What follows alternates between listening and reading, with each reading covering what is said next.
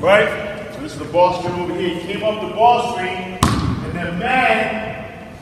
the man can't try to hedge out, right? So all he did, pretended to go this way, so he threw the ball from his left hand, brought it back to his right hand. See the forward, right?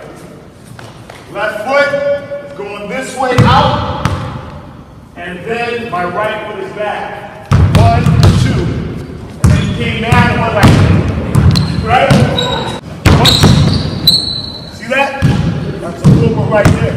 Right to left. Okay? Right to left. Coming down here. 1.